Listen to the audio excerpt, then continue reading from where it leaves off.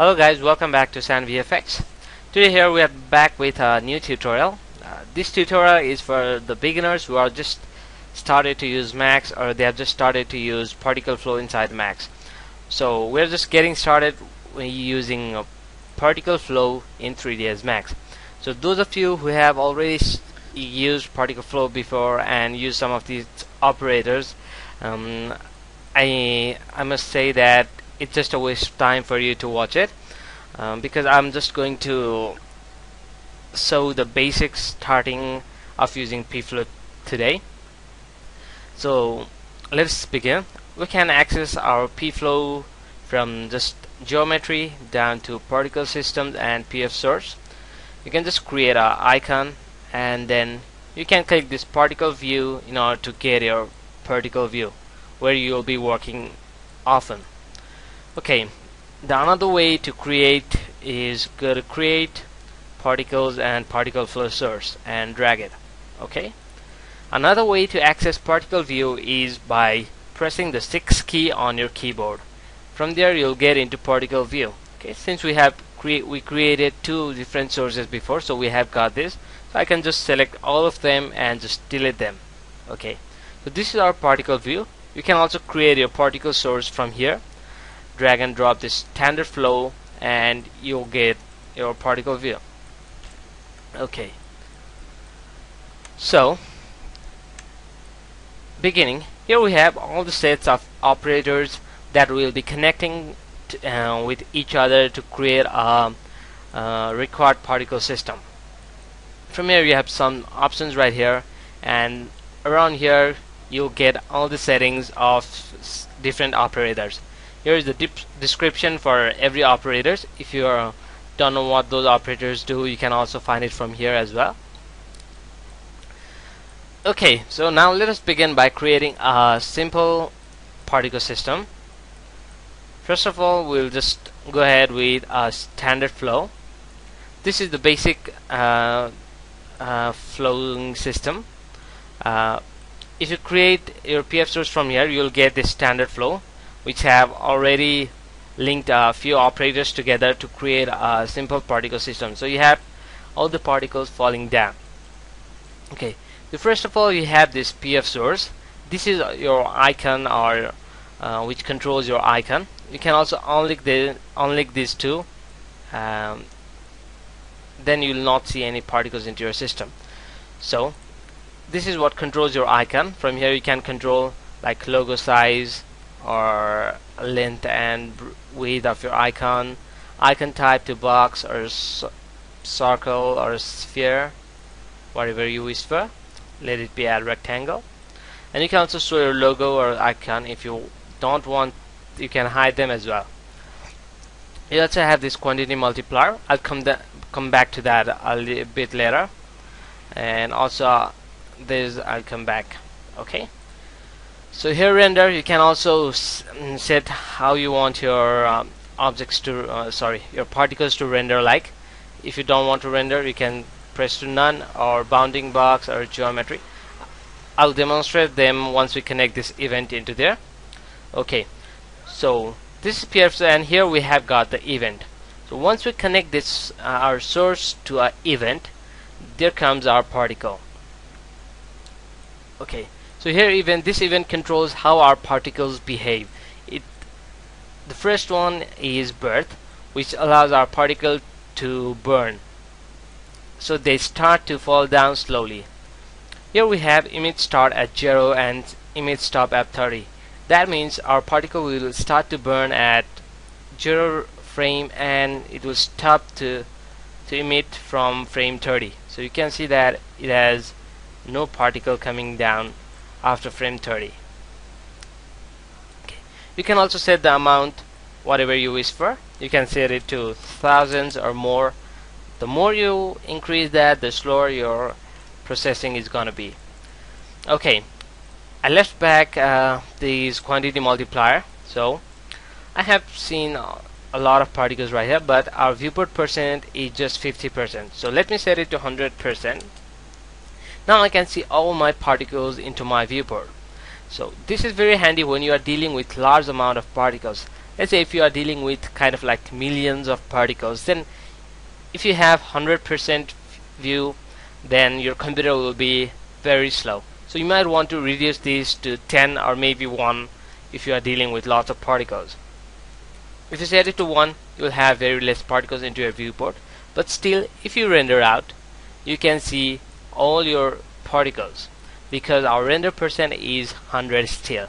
If you set it to 1 as well, then you'll see very less particles into your render as well. Okay, let me set it back to 50 and 100, which is the default value. So here is particle amount, upper limit. So this gives us to control how many particles can our source handle. I have got 1000 particles right here. Here I have upper limit about hundreds of thousands, so I cannot increase my amount more than that. So for that I can just set my upper limit to an unlimited number, and don't worry, it does not slow your system at all. It is just kind of like increasing up your limit to unlimited amount so that you can when you are using operators like spawn and so, you may have lots and lots of particles, so this won't be a problem at that time if you increase that to an unlimited number or like that. Okay, so here we have birth, and we can set our birth amount, or we can also set our birth rate. So at amount I set 1000, so it has 1000 particles from 0 to 30 frames. And if I increase the image stop to 100, then it will again emit only 1000 particles from 0 to 100 frames. Okay, but if I set the rate, then it will emit at a rate of 60 from 0 to 100 frames. So now we have total of 201 particles. If I bump this up to 100, then we have 334 particles. So it depends upon the how many frames. If I increase the frame to 150, then your particle count increases to 501. So that's what rate does. If you set it to amount, the total will never increase. Even if you increase the frame stop, image stop to 200, you'll just have 1000 particles. But with rate, as you go on increasing your image stop, your particle count increases. Okay, let us set it back to 100, an amount of 1000. Okay, the next one we have is position icon. So if we delete this, you can just right click and delete. We can also rename, or we can also turn off this event. Let me just turn off. Once that I've turned off that, there is no particles, because position icon determines from where our particles emit. So let me turn on back again. Now we have our particles. So from here we can control our emitter. So right now this icon is our emitter.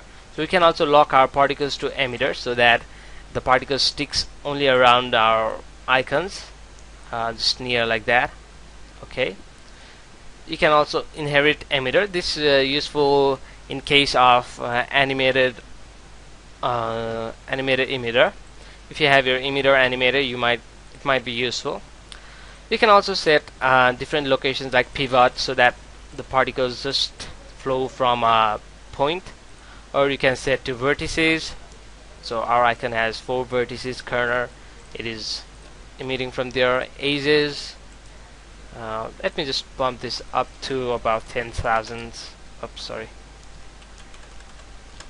10,000.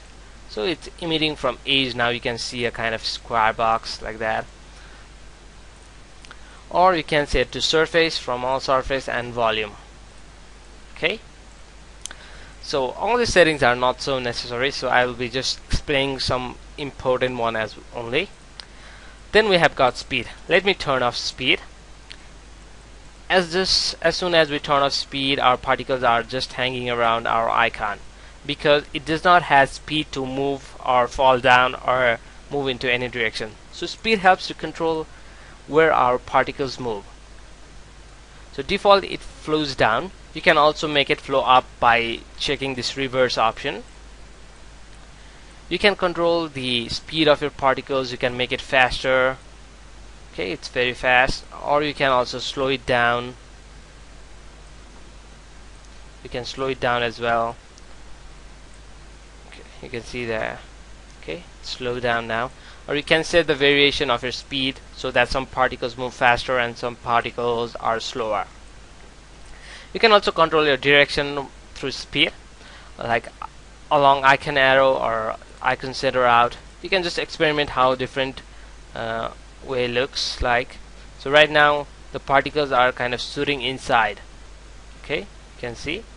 Let me create my icon size up bigger, logo size, this one as well, so that we can view better.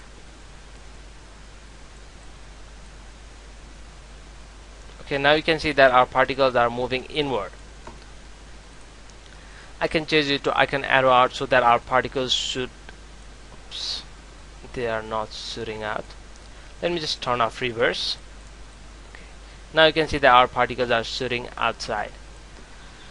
Similarly, we can just set it to random 3D so that our particles fly around into our space randomly, and random horizontal or inherit previous. So they all give different kind of look to your particles. Okay, and you can also set divergence for your speed. So if I set the divergence, our particle diverges in different ways. Let me set it to pivot and then speed. At 0 the particles are coming from one point, and I can just diverge them so that we have got a point from where particles are emitting, and then they are diverging in different areas. Okay, then we have got this rotation. Actually it's not so useful in most cases, but it comes default. Let me go to display. This is also one thing that is very necessary for our particles to view. So if we don't have display, we won't see any particles. Turn on. But we don't need rotation and this shape in order to view our particles, so we can just turn them off and on if whatever we use for. Let me turn them on both. Let me go to display first, and I'll come back to rotation again. So from here you can view how your particles see in the viewport. You can set the types to dots to see it in dots or geometry.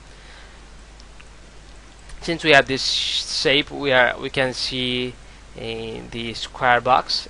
It is controlled by this shape here. You can also set it to diamond and so on. Streaks, triangles. Okay. Let me set it to geometry, and let me control this cubes with our shape. So from here we can set our cube or different type of 3D objects, nodes, okay, music nodes, or kind of heart shapes. So you can look, it's looking pretty good. Let us play around with something else, random 3D. Okay, and also bump the speed, divergence up. Let me reduce my particle count to 1000. Okay, so we have got some hearts flying around. So we can control its size. Okay, and also we can scale them, vary them. Okay, so some are small and some are bigger, kind of like that. Okay, that was shape dodge. It allows our particle to convert into a 3D objects. You can also render them out. You can see it's rendered. And rotation, if I turn it off, then you can see all our particles are flat. So as soon as I turn them, it randomizes the rotation of the object, but they are not moving around.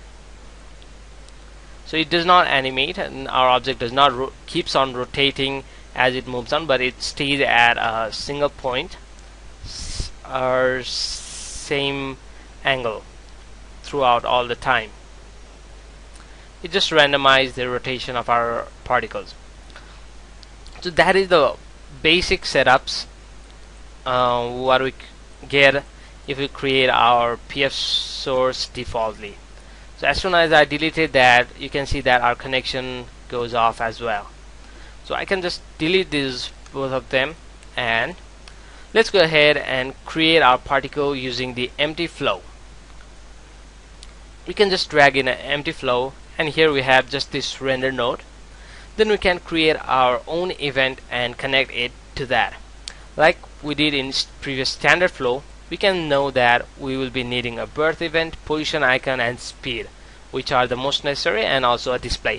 So we can just drag all these 4 nodes out and create ourselves. So a birth, then we can just connect it right here. Okay, then we'll need a position icon. Okay, speed. Okay, and then what we needed was, okay, I guess that's it. So now we can see our particles, and then we can control it from here on, whatever we wish for, increase our particle count, and so on. So this was how we get started with particle flow. Those who are new to PF source or particle flow in 3ds Max, it's a good start for you guys to create these particle systems.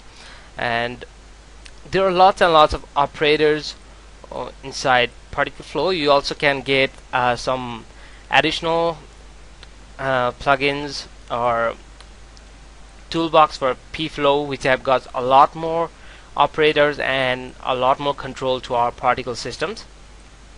Here you can also find some additional operators like sanvfx birth, Krakatoa, RealFlow. They comes as we install additional plugins like RealFlow and Krakatoa, sanvfx. They are added as soon as we install them. So it is a helper for those plugins. We can use them along with those plugins. So we have a great control over our particles using PF source.